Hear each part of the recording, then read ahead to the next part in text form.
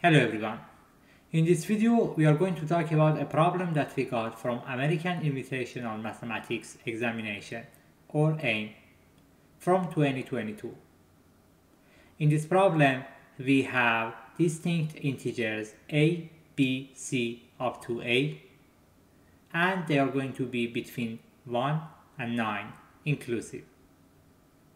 We want to find the minimum value that we can possibly have for the fraction a times b times c minus d times e times f over g times h times I. Before moving forward to talk about the solution, make sure that you pause the video to think about the problem.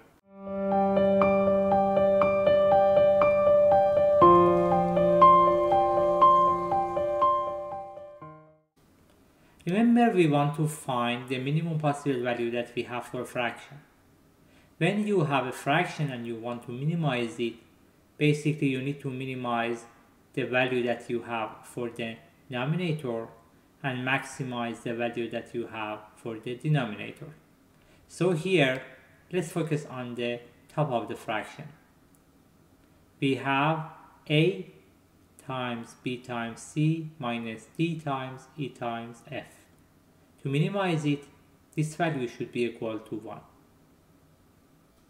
Now let's focus on the product of a to f.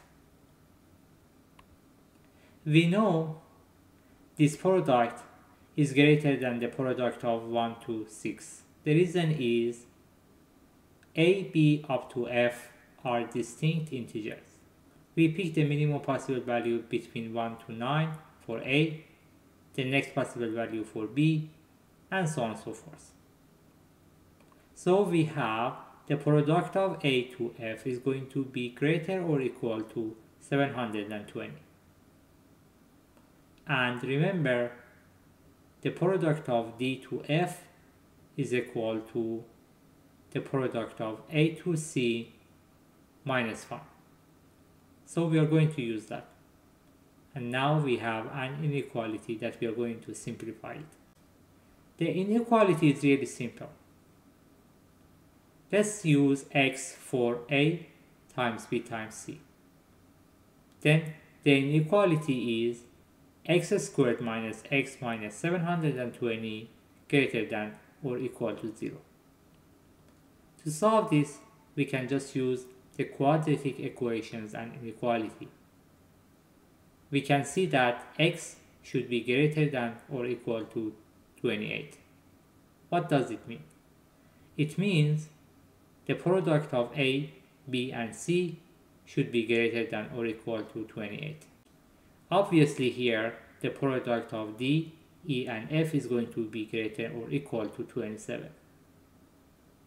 Now let's stop here and add some more reasonings. First of all, 28 can be written as 4 times 7, and 4 is 2 times 2. We want to find the minimum possible value that we can have for a, b, and c to have this inequality. Let's start with 2 for a. b cannot be 2 anymore because they are distinct. So we can use 3 for b. And then we need to use something like 4 for c.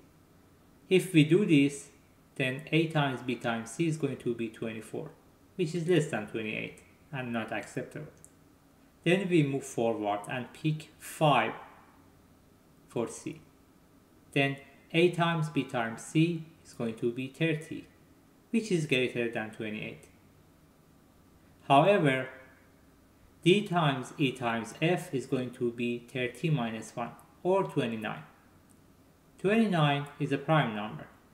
You cannot find 3 factors inside it to have for d, e, and f. So that's not acceptable too. Now let's move on and use 6 for c. If we do this, then a times b times c is going to be 36.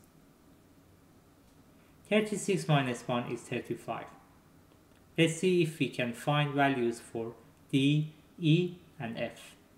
You can write it as 1 times 5 times 7. So we can say d is equal to 1, e is equal to 5, and f is equal to 7. So finally we have 2, 3, 6 for A, B, and C, and 1, 5, 7 for D, E, and F.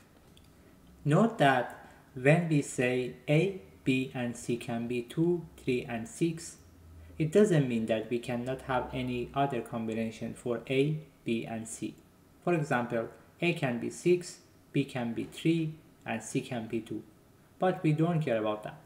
Right now, we are going to find the minimum possible value that we have finally for the fraction. Next step would be understanding the values that we can have for G, H, and I. Remember, between A to I, we have 9 numbers. And we know A to I are going to be between 1 and 9. So we have just one choice for G, H, and I. And they can be 4, 8, and 9. So overall, we are going to simplify the fraction and write it as 1 for the denominator and 4 times 8 times 9 for the denominator. If we simplify it, then we are going to have 1 over 288 as a minimum value that we can have for the fraction.